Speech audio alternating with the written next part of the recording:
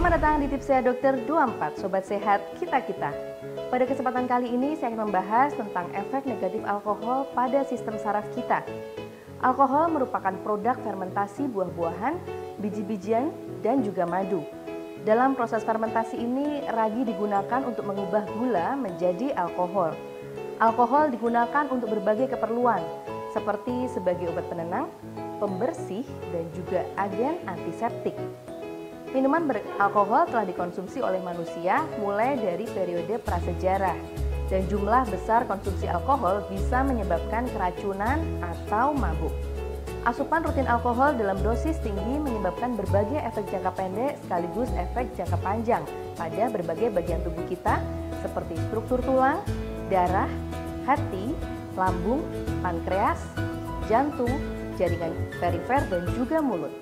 Konsumsi alkohol rutin atau dalam jumlah tinggi menyebabkan gangguan serius pada sistem saraf pusat atau otak dan juga sumsum tulang kita. Efek jangka pendek alkohol mempengaruhi sistem saraf dengan menghambat distribusi sinyal antara saraf tulang belakang dengan otak. Alkohol diserap oleh darah yang pada akhirnya akan mempengaruhi saraf sehingga memicu mati rasa. Terdapat dua sistem tubuh manusia, yaitu sistem saraf sadar dan sistem saraf tidak sadar. Sistem saraf sadar akan mengontrol pergerakan otot, sedangkan sistem saraf tidak sadar mengontrol fungsi lain, seperti denyut jantung dan juga sinyal-sinyal listrik yang melintas dari otak melalui neuron-neuron. Sistem tubuh tidak sadar akan terpengaruh terutama jika seseorang mengkonsumsi alkohol secara berlebihan. Alkohol sendiri merupakan depresan yang menekan kinerja sistem saraf pusat. Alkohol juga dikenal meningkatkan aktivitas asam gamma aminobutirik atau GABA dan melemahkan glutamin. Akibatnya, koordinasi tubuh seseorang akan menjadi tumpul. Kurangnya koordinasi dan perilaku yang tidak terkontrol merupakan efek paling terlihat ketika seseorang mabuk karena minum alkohol. Efek jangka panjang konsumsi alkohol bisa mengakibatkan hal yang berbahaya bagi tubuh kita.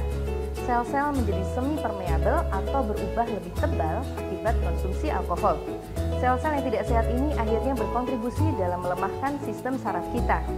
Tingkat toleransi seseorang yang tinggi terhadap alkohol membuatnya lebih rentan terhadap berbagai macam infeksi. Konsekuensi berat seperti serangan jantung, stroke, dan demensia atau pikun juga berpotensi terjadi pada alkoholik.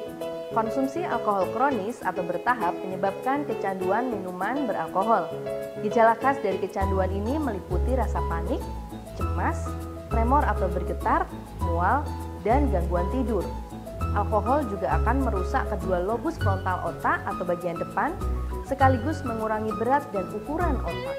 Kecanduan alkohol akan membuat seseorang juga kekurangan vitamin. Alkohol membuat tubuh gagal menyerap vitamin B1 atau tiamin. Sindrom ini dikenal sebagai encephalopathy Wernicke yang menyebabkan kurangnya koordinasi, gangguan penglihatan, ingatan jangka pendek, dan kebingungan. Alkohol juga menunjukkan dampak pada formasi retikuler, sumsum tulang belakang, cerebra, korteks, dan otak kecil.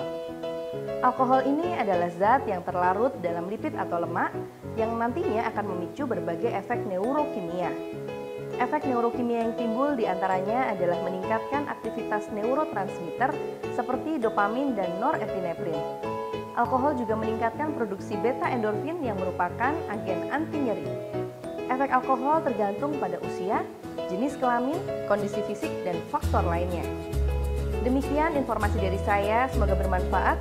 Nantikan informasi serta tips-tips menarik selanjutnya hanya di Tipsnya Dokter 24, Sobat Sehat Kita-Kita. Salam Sehat.